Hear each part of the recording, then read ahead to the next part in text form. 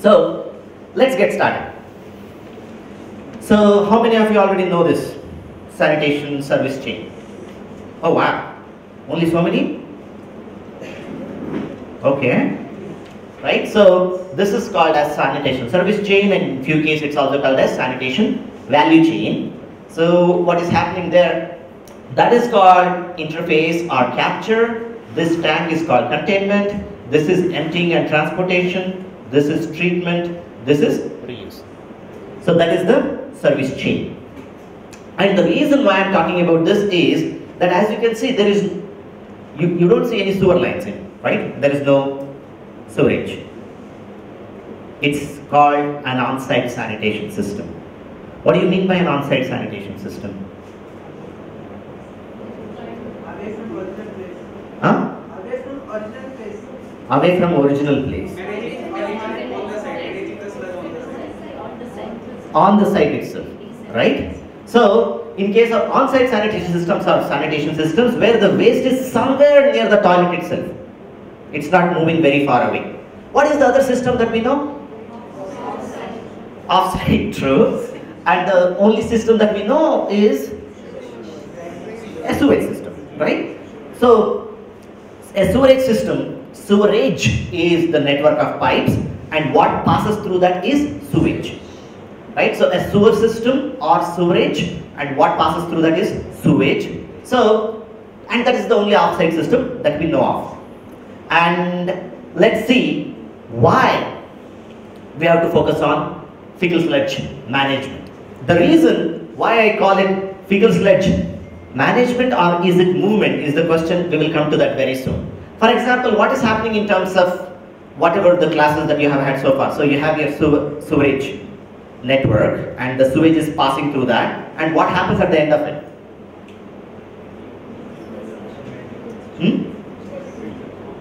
What happens at the end of it? What is there at the end of the sewer?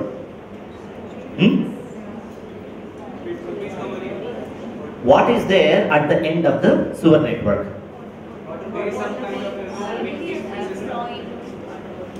Some kind of treatment system. What else? Water bodies, right? So just to give you an understanding of what is happening with respect to our country, okay, how much of India is urbanized? 40%, okay. Two more guesses. 32% is urbanized. And actually rural areas, you cannot find sewer network in most of the rural areas. Even in urban areas, only how much of urban area is sewer, do you think? 16. 30%. 1/3 of urban area. So, would you consider LP to be an urban place or a rural place? Would you consider it to be urban or rural? Is it a town or a village? It's definitely a town, right? So, it could be classified as an urban area. Is there a sewer network here? And this is the case for almost 70% of urban regions in our country. So, if 30% is urban, only 30% of that 30% is sewer. So, what aspect, if you really look at the whole India, how much of India is sewer then? What is 30% of 30? 10%, right? 30% is urban, in that only 30% has sewer lines, so only 10% has sewer network, whole of India, 10%. And Pollution Control Board says that only 70% of the sewage that actually gets into the sewer networks is treated adequately. What is 70% of 10%? So, more or less 90 to 93% of the waste generated in this country on a daily basis ends up somewhere without treatment. Correct? Isn't that fascinating? 1.3 billion people. Every day, we all have to poop. Right? It's the necessity of life. That's the reality of life, right? And that's one thing that I can say that we have in common. We may not read similar books, but we have to use toilet.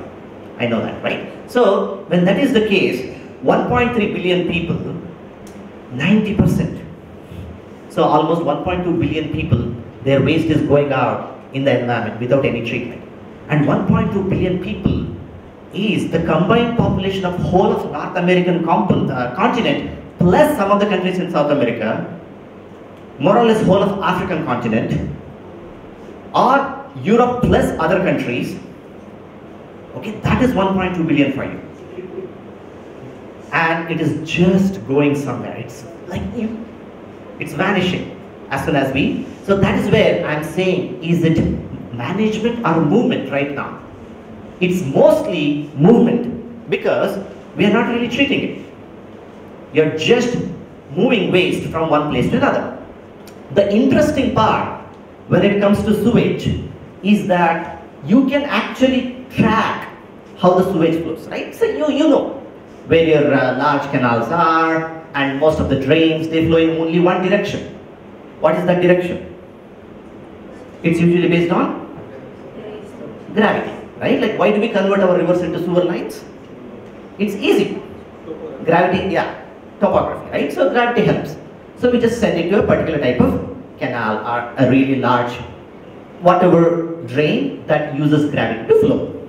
And in case of sewage, it makes it easy. At least you know where the drains are. But when it comes to on-site systems, your waste gets stored in a pit, whatever, we will get to that.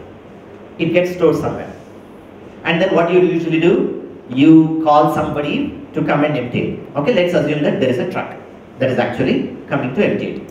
And I'm assuming that you know all these, I know that all these other types of sanitation systems have been covered, treatment types have been covered, so that's why I'm focusing very much on fecal sludge management. So my toilet is connected to a pit, I call a truck operator, and that truck operator comes and empties it. Okay, and now what does that person do? That person doesn't have to follow gravity, right? That person can just take that sludge with him wherever he wants. It's a gravity-defying act with the help of diesel, when you think about it. So, the interesting aspect of fecal sludge management in India is that it has become a new mechanism to shift risk socially, spatially, and temporally. What I mean by this is that, socially in the sense, sanitation work in India is still done by a specific subcaste among Dalit castes. Okay, and even after the arrival of trucks, some of the pits need to be opened in specific ways because sludge would have dried. We will get to all of that in detail for you to help to understand. So it is still done by, the drudgery of actual work is still done by people who belong to a specific social class. So that's why I said we shift that risk. Why? Because that risk shifting is happening because they are not paid well. They have to get exposed to certain types of health risks. So that's why I'm saying that it's a socially I'm shifting risk, spatially I'm shifting risk. What I mean by that is that my waste from my pit is just going and ending up somewhere in another place. There is no management happening, there is no treatment happening, it is just going and ending in some other place. That's why I'm just shifting waste from one place to another place, using truck as a mechanism, spatial movement. So we keep talking about open defecation, right? Oh, India should get rid of open defecation. Oh, look at those people. Yeah, if those people go out in the field, it's perfect. We can go, we can shame them, we can ask them to use toilets, but as long as the waste from our toilets go and end up in our canals or lakes, it's more or less the same. When the waste from a pit gets emptied and gets dumped by a truck, it's as good as 4,000 people defecating in open at a time. That's what it is, but we wouldn't even think about that. Oh, it's all mechanized and it's going somewhere. But it is actually worse than OD in some cases when you think about it. So that's where I mean spatial. And temporarily we are shifting risk in the sense it's very similar to climate change. When 1.2 billion people are just sending their waste out without any treatment, it will come back to bite us. If not today, sometime in future. Our children or grandchildren will get affected by the environmental quality at some point. You know, it's just, we are delaying it, that's it. But it will come back to bite humanity. So that's what I mean by these three things. So, in a way, I don't know how many of you have heard of something called as an F diagram. Have you heard of F diagram? F diagram is a way in which we talk about feces on one end, okay? On the other end, you have a new person who gets infected on the right hand side. Left hand side you have feces, and on the right hand side you have a person who becomes a victim of some waterborne disease. So the challenge, why we need to manage waste. Oh, why do we have to manage waste, by the way? Why should we care about managing human waste? What is the primary reason? Hygiene. Hygiene, okay.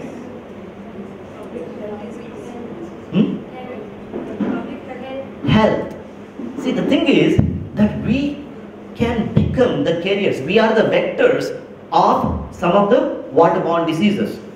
Our bodies can carry certain pathogens which, when we defecate, can actually spread to other places.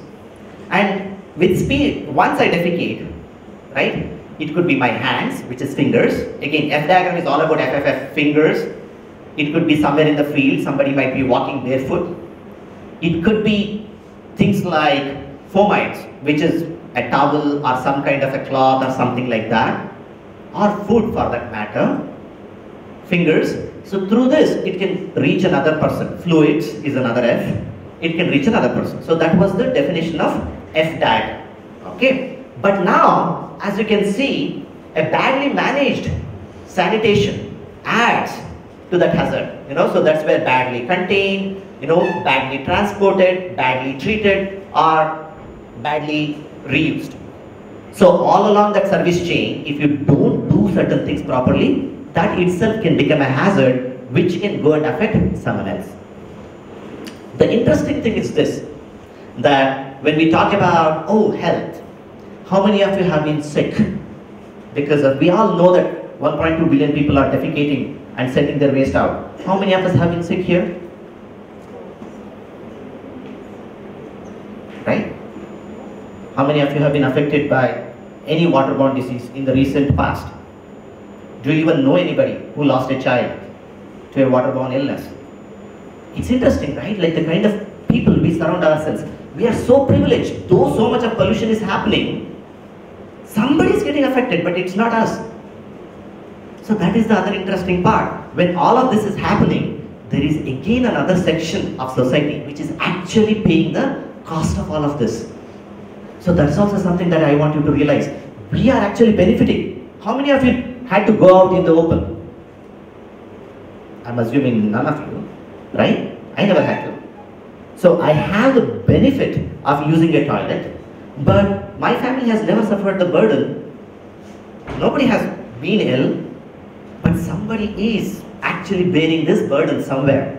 We are not even sure of that. So we have actually, in a way, appropriated someone else's comfort and dignity and health and claiming that for ourselves. So that is what has become, these sanitation systems have become, when we don't learn to manage them properly. That's why managing it is so important, because not only it not affects our health, it affects health of someone else altogether. It's just like you eating sugar and someone else getting diabetes.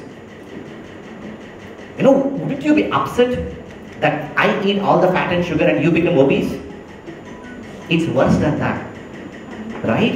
And also the thing is this, when I get sick, we all have this way of, I have sick leaves, I don't have to worry about it, right? But think about a daily wage earner. If that person doesn't actually do that living for that day, then it's a huge issue, right? He wouldn't eat. So those are some of the repercussions of bad sanitation. It's not just about, health. Yeah, but whose health is also something you need to think about. So, going forward, let's first try to understand what happens when these pits fill up. How is India currently managing when pits fill up? And then we will go to the solutions. Okay? You had a question? No. Okay. So, the reason is, as I said, only 10% of India is sewer, right? That is 30% of urban India is sewer. Almost half of urban India is dependent on septic tanks. Okay? And septic tanks, They will, what happens if you keep using septic tank?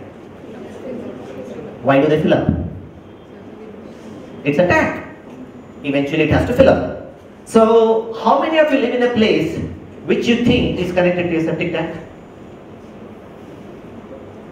Okay. Among the students, okay. Has it ever been full? So when it is full, what do you usually do? Desludge. How do we desludge?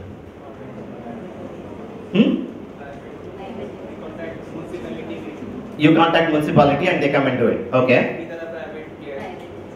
Or private agencies, and in some cases it's also done by manual. Yeah, emptying is also there. How do we find these people? These private truck operators. How do we find them?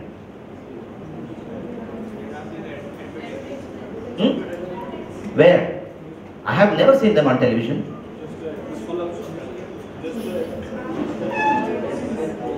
See, almost half of urban India is dependent on septic tanks, and you guys don't even know where to find a truck operator if the pit is full. And that is the reality. There is no one place to find them actually. You know? And what they have done is, these truck operators have found really innovative ways of advertising themselves. Can you see what might be happening there in that picture? Maybe it's way too far. So actually their numbers are written on this electric pole, on that compound wall. It's from Guntur. I don't know whether any of you can read Telugu. Maybe it might be too far away from wherever you're sitting. So it is saying septic tank cleaner, and then it has its number. Okay? In different towns, this kind of advertising happens differently. Advertising in a newspaper or a television is very expensive. But this is a very essential service. They know that people will notice this, so they do this. Or what they usually do is, they park their trucks in a busy intersection. Okay, whenever they are having lunch or something like that, they make sure that they park their trucks in a busy intersection. And many of the operators, they have multiple trucks. So when one of the trucks is not really servicing, again, they park them in specific places because the truck itself becomes an advertisement, right? And they actually hand out business cards in these neighborhoods. And they also put these pamphlets in the newspapers. So they have their own ways of reaching out to their customers, okay? And of course, let's say you find one of the truck operators, you call them. Interestingly, they also have their own ways of manipulating the caller. For example, when the pit is full, okay, so you are desperate. It all depends, probably, see, in your case it's very different. In my case, of course, my family, this is the best age sometimes. You don't have to worry about a pit being full. Probably your parents will take care of that. You know, in my case, I have to call the truck operator. And there are some operators in Bangalore who would list 2 or 3 numbers. Okay? The first number, he would always say, no sir, we are completely booked. Second number, no sir, we are completely booked. It is the same person. Okay? Third number, you call him and he's like, yes. And you don't even want to negotiate because you're so desperate. You know, you're like, yeah, sure. So there are such interesting business models when it comes to how they manage this business and the way they play with psychology, because your toilet is backing up, your wife is upset with you, your parents are pissed. You know, you don't want to keep on negotiating for 500 rupees. You're like, please come right away. Right? So that is one way. Another interesting model is that some people, they don't even own trucks. They list their numbers, I call you, and then you call the trucks and you negotiate. You don't even own trucks. You just have a phone number. Okay, so there are also such business models where the trucks, so what I want you to understand in this case is the informality. As you said, you don't know where to find them. And when you find them, you have no idea whether the truck really belongs to that person or not. And these people, they buy trucks from each other. So sometimes, let's say I was owning the truck and I started YRS, right? So this is the truck, let's say. I started this business. My driver is the one who is driving around, right? He knows the business better than I do. So he will start his own business. Okay, undercutting me, he will start his own business because he knows the business so well. that I end up losing more than half of my business. And they end up buying used trucks from other people. They wouldn't even change the names because it's not required. It's better to have a truck in someone else's name when you're violating things, right? Because you have to dump it somewhere. We will come to that. Okay? So now, next is I call them. I'm desperate. I'm willing to pay you whatever you want. Okay? And how many different types of pits can we usually find? Any idea? What types of pits are there? Shapes. Let's think about shapes. Circular? Square, right? So, the typical capacity of a truck is about 4,000 liters. Okay? And the way they charge you, if you have rings, they charge you by the number of rings. Each ring is about, I would say, 16 inches, slightly less than 1.5 feet. You know? So each ring, either they will charge you by ring or they will charge you for the volume based on which house they are going. And again, there is no real way for you to know whether the tank that comes to your house, whether it has any water or sludge earlier, because the indicator starts at about half of the tank. So that's also another thing. I will show you the indicator at a later point. So they come to you, they empty your truck. But the challenge is this: where is the septic tank? Many people wouldn't even know. You ask the shape, when it was last emptied and things like that, and some people wouldn't even know. They would be like, I don't know, even before my grandfather was born or something, right? Like, the answers are fascinating. And same thing happens once the truck guy comes to your house. Okay, you will be in office, your wife will be at home, and she's like, I have no idea where our septic tank is. Okay, because some of them get emptied once in 7 years, once in 10 years. You know, we forget the floods that happened last year. Such a devastating flood. Do you really remember the septic tank of your own house? Many people don't. So these people, they have to go looking for that. You know, so that itself, they charge you extra to find the septic tank. Okay? Because they really have to dig, because once they know where the toilet pipes are coming out, they have to start digging, and they will eventually end up finding it. Okay? They know this business really well. So once you do that, it comes in different shapes and it's made of different things, right? So what are the different ways in which septic tanks, as you said, circular? It could be watertight, it need not be watertight. What if it is not watertight? What happens? It leaches. So what happens to the solids? It stays there, and after 10 years, all the water is gone. What is left? Just this monolith, right? Like this hard concrete-like block. It can be very hard to break. Can a truck really suck it out? So, what do we do now? Yeah, I can add water, but it's not boost, no? I can just add water and like mix it up, no? Right? It's not. It's like a rock. So what happens is, the reason why I'm telling you these things is because, just because there is a truck, don't assume that it's all magic. You know, a truck can only suck a liquid of a specific viscosity, right? Like I heard many of your engineers, so you understand what viscosity is. So it cannot really suck solid. Okay? So that means it has to be broken. It's really hard. So it is manually actually broken, then you add water and then you suck it. Okay? That's where you need manual labor. Can you guess where else you might need manual labor? Even if the sludge is not completely solidified, where else you might need it? Remote areas. Remote areas? Huh? For the drains, but I'm talking more in terms of the pits itself. Let's stick to the pits. Yes, drains probably. Where the truck itself cannot, if the roads are narrow, let's say, maybe you cannot drive the truck. Even if you can drive the truck, in some places, the toilet is in the backyard. Probably the pipe cannot go all the way there. You know, it usually the range is about 150 to 200 feet on a flat ground. So the pipe cannot reach there. So in some cases, even if the truck can reach, the toilet is not accessible, is all I'm trying to say. Even if this sludge is not solidified, it still cannot easily be emptied by a truck. So we still are dependent. So why is that happening? We will come back to that. But remember, why is it that happening?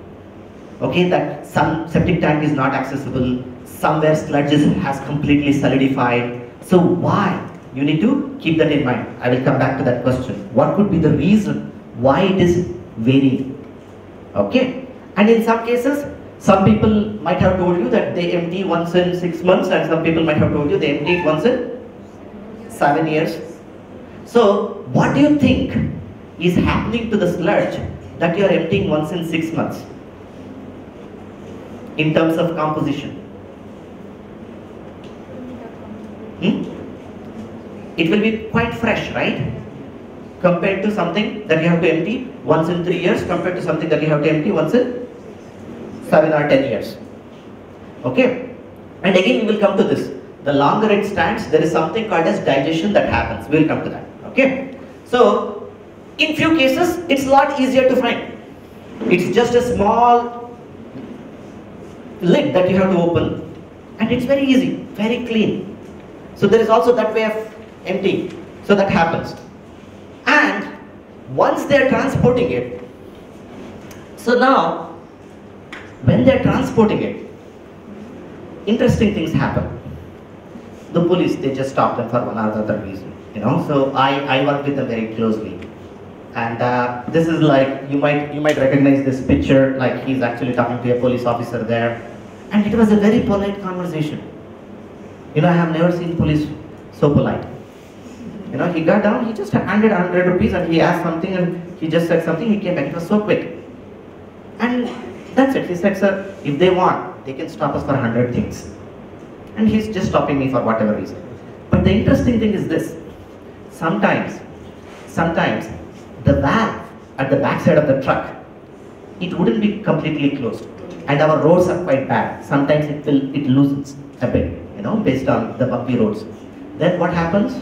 Sludge starts to leak. And in some cases, of course, there is wind.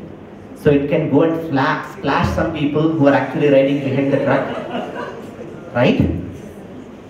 It can happen. But the interesting thing is this.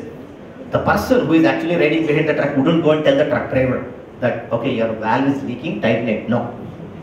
In India, how do we resolve conflicts?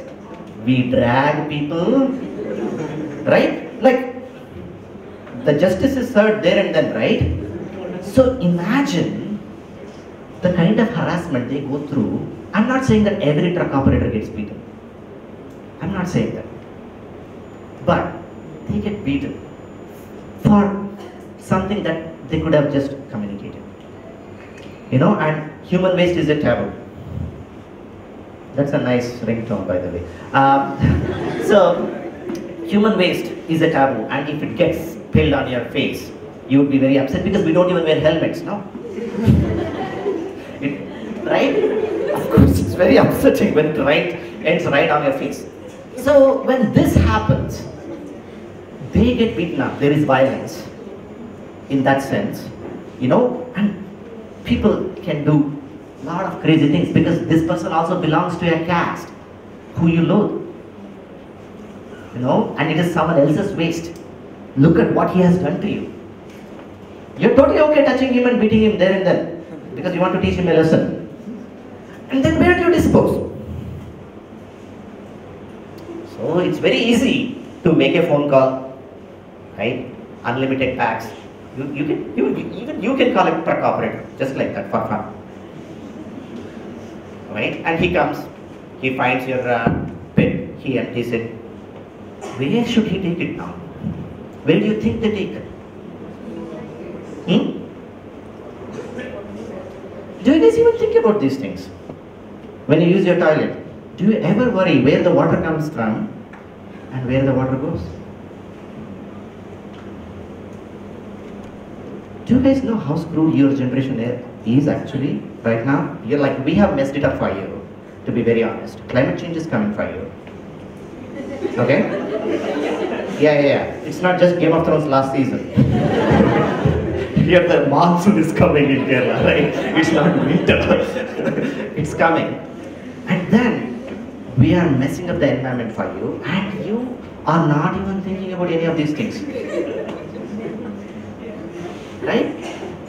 Do you know, like, okay, where are you guys put up? Like, any idea where the water is coming from and where is it? Okay, probably you know where it is going. Where is the water coming from? Where is it going? See, that is the thing. That there is this ignorance, and because of that, we really don't know what is happening to our waste. Once we flush, we think it just disappears. It has to go to a sewer line, or it has to go to a pit. These are the only two options. And in this case, we know that there is no pit, sewer line, there is a pit, and that pit has to get emptied. Now it has to get dumped somewhere. So, if you were the truck operator, let's say, where would you dump it? Let's play that game. Right? Where should we dump it? Let's say we all own a business together.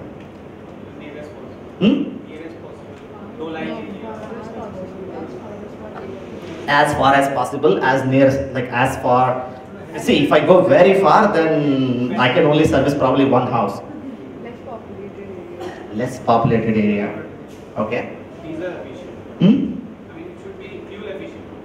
It should be fuel efficient. We should have like Tesla trucks emptying. Yeah. Okay.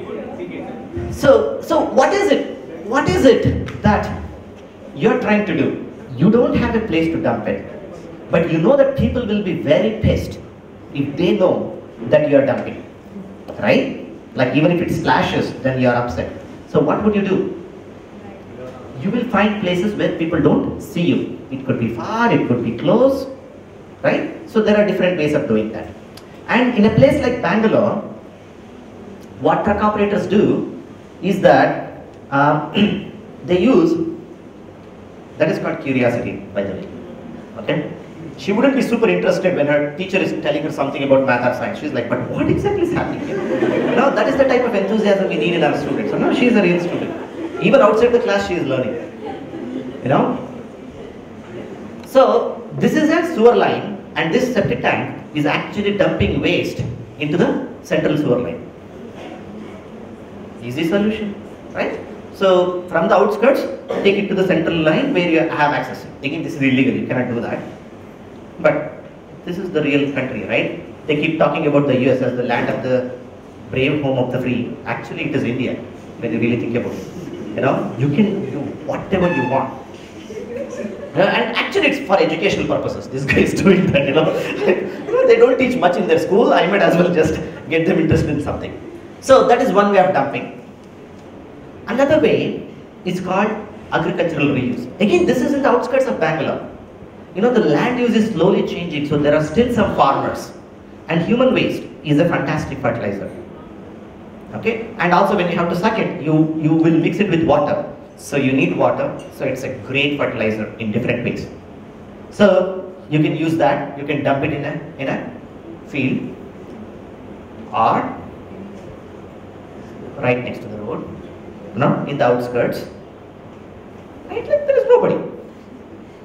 It's not very far, it's not very close, but there is nobody who would object. So these are the different ways. As you can see, or this is again on the side of the road. It has completely dried up because it's also a hot country. It doesn't take much time for the water to evaporate. You know, it will seep into the ground or it will evaporate. So this is how it looks. Or you can take it to a farmland again.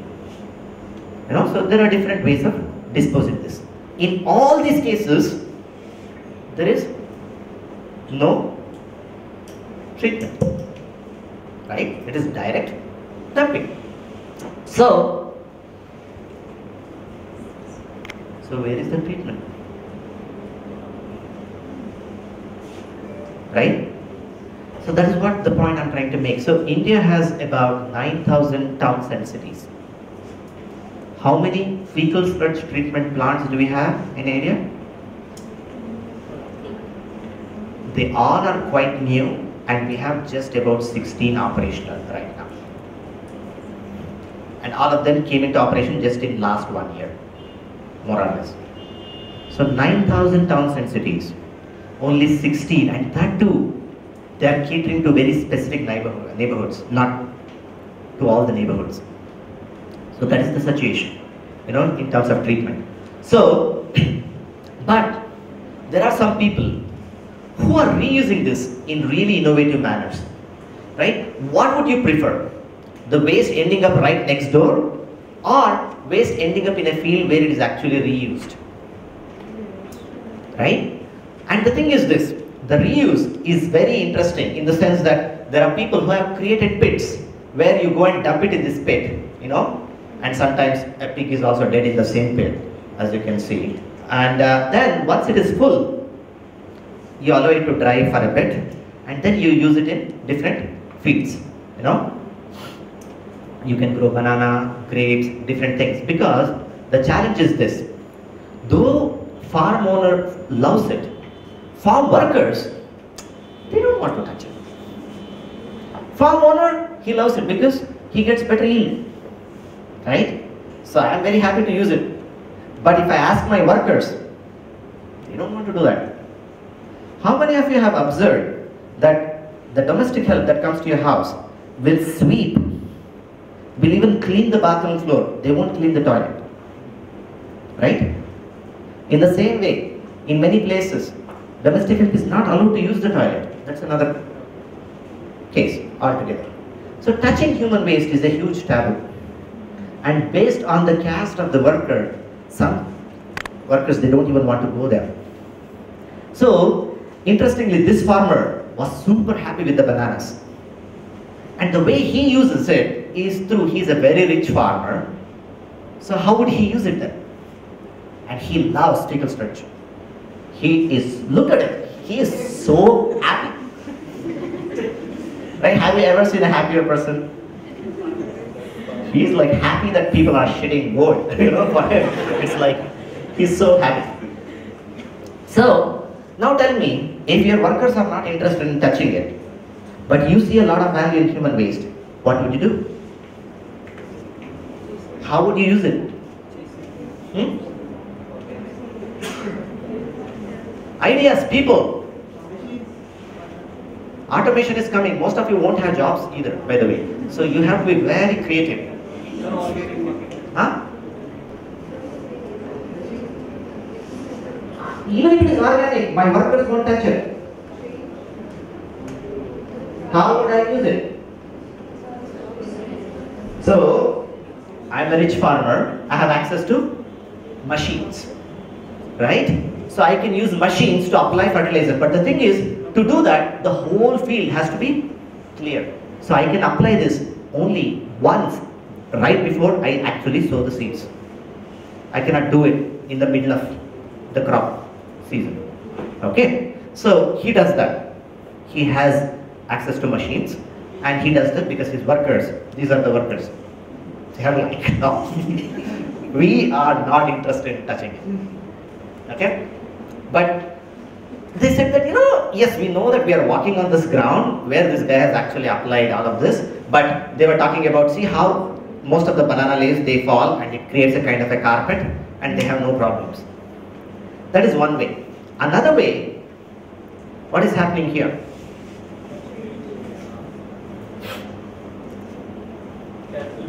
Huh? In India, cow is holy, right? So I will just mix it with cow manure.